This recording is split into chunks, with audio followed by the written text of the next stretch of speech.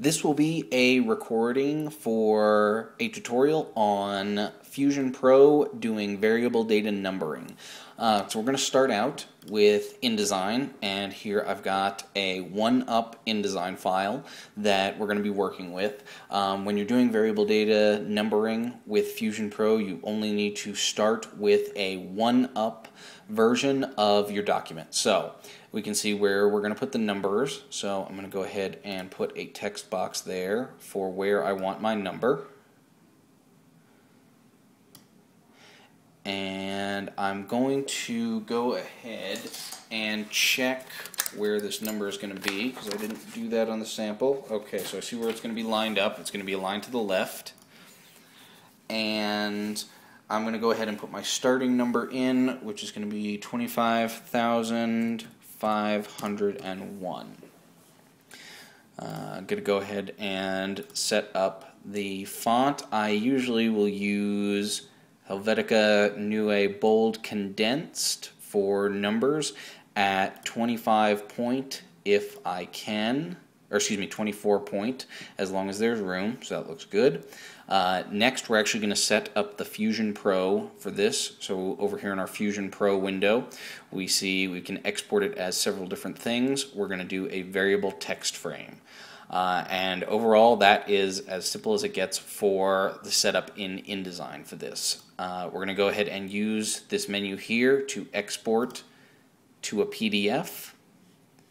You can see we can only use certain lengths of file names, so save as grayed out. I'm also going to go ahead and select where I'm putting this. So right now I'm just going to put this in my sample variable data file. I'm going to call it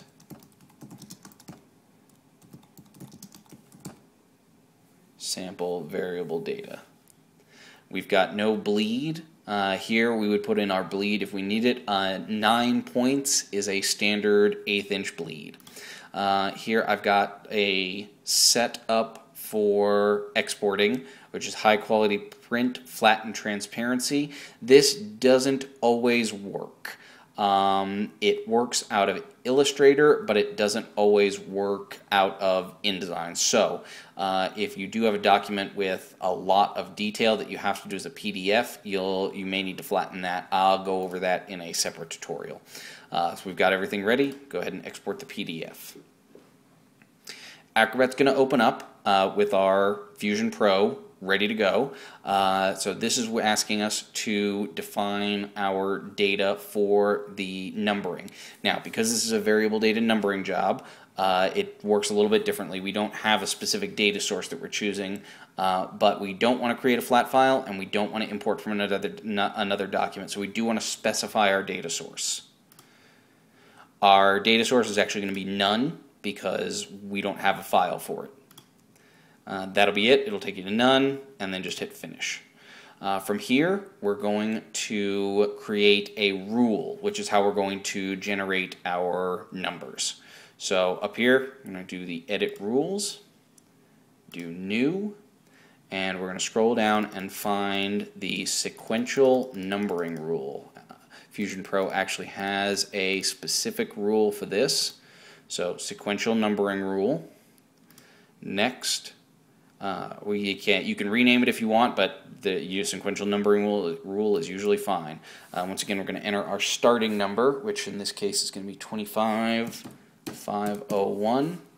Padding, if we did want to pad it out with zeros, so if we wanted it to be 001 or something like that, we can pad it to the correct amount of digits. Since we are not padding this with any zeros, I'm going to go ahead and select the 5 digits. So it'll show our rule in our rules window. Click OK. Go ahead and select our text box, which is going to hold our variable data. Edit the text. You can see here's where I put in the numbers from the InDesign document. It actually carries over. Go ahead and highlight that. Up here in the variable window, this is where all of our variable data is held. So we can see we've got several built-in variable fields from Fusion Pro, and we've also got our rule that we created earlier. Go ahead and select that and insert it, replacing the placeholder number that we had. If you need to, you can also edit the font or text size or lots of other formatting options for the text. Since I'm already formatted, correct font, correct size, correct color, I'm going to go ahead and click OK.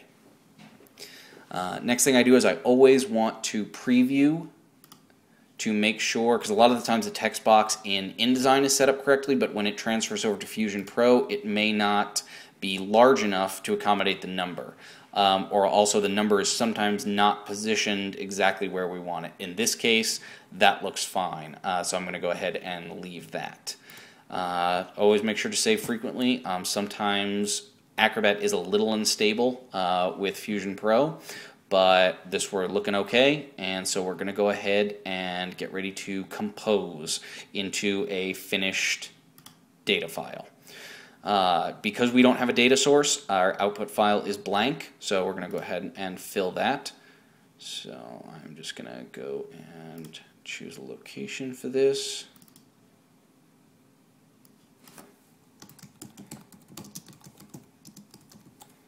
So there's our variable data test. Save that. And to start out with, I am going to change the output format to PPML because this is a black and white document that's going to be run on the 4110. The 4110 can handle PPML files. It's a compressed type of variable data file that can be processed much more quickly than, say, a PDF. The 4110 is the only machine that handles this. So PPML is our output format, and you can see it changes the extension from PDF to zip. Input. This is where we actually tell it how many final sheets we want. So in this case, I want to do 1,000 records. 1,000 finished sheets. So we're going to do 1 to 1,000. So this is, again, total number of finished documents that I want. Output is just a more complex series of the original output that we had in Compose. Usually these options are right. Embed fonts. We always want to embed fonts. We always want to embed font subset. We never want to use RGB color space. Output to multiple files is good if you have an extremely large document that you do have to do to a PDF. So I'll use that for Honda sometimes or color work. For this particular one, don't need it. I'm going to go into options real quick on the PPML just to show that you always want to make sure that this is not checked the way that we're doing this, because we want all of our graphics files to be saved inside the zip file that will contain the other PPML data. Other than that, everything else should look good. Variable data test.zip is my file name. Imposition. This is where we'll tell Fusion Pro to lay out our document multiple up, so we don't have to do that ourselves. So what you're going to do is use imposition definition and browse to it. Inside the templates folder on the storage drive, there is a Fusion Pro layouts folder. And inside there you'll find a lot of pre-created templates that I've already set up. For this particular one, we are running it as a 5.5, 8.5 document on an 1117 and 4-up, and it's going to be an infinite stack. So we want it to stack the numbers, not do them in a series, 1, 2, 3, 4 on the same page. We want 2 underneath 1. So I'm going to select that one, open. Mark offset, because this is a finish size document, this is not important. If we were having crop marks on it, then this would set the offset for the crop marks again, 9 points, 1/8 inch bleed. Don't need any slip sheets. I'm just going to go through the rest real quick. This is usually as far as you need to go, but I'm just going to go through the rest real quick. Graphics. Graphics are never downsampled for full resolution printing. If you do have a lot of graphics, you can select one of the other ones, which would allow for faster previewing and full resolution graphics, but you always want to make sure full resolution for printing is what you have. Drop shadow effect, use grayscale is fine, and enable drop shadow mode in preview is also fine. Security, because we're not doing a PDF, that's all grayed out. Document info, again, because we're not doing a PDF or some type of document that can hold that, that is not even in there. Advanced is just a few little things. Abort on errors, we usually don't want to because typically errors are not something that's going to cause us a problem. Search path we don't need. That would be if we were using the PPML with external files. And hyphenation rules we do want on English, and our dictionary, this specifies our English dictionary. So again, typically you don't need to go past imposition when setting this up. So I'm going to go ahead and save those settings and hit compose. Fusion Pro processes the list. See, it's giving me here an error about a font, although I'm not sure why, because it's never done that before until today, and the PDFs that I'm printing have come out fine regardless.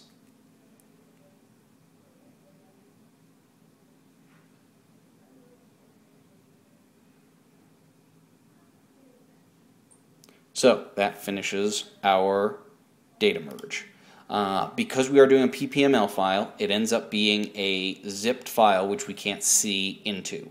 Because of that, I usually like to do a second composition to check for things. So the first thing I'm going to do is change my compose settings to PDF, and I'm going to go ahead and leave variable data test as the file name, just because I know that I've got a PDF and that's going to be my test file. Next thing I do is I don't need to process all 1,000 records. I only need to process, maybe this is a 4UP file, so maybe 8 to 12 just for a few sheets. I'm going to go ahead and do 12. And that's it. Everything else I know is already correct for my setup.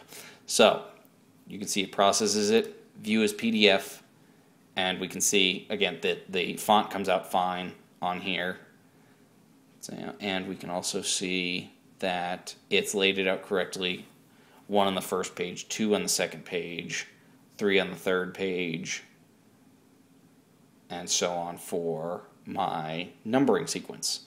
And that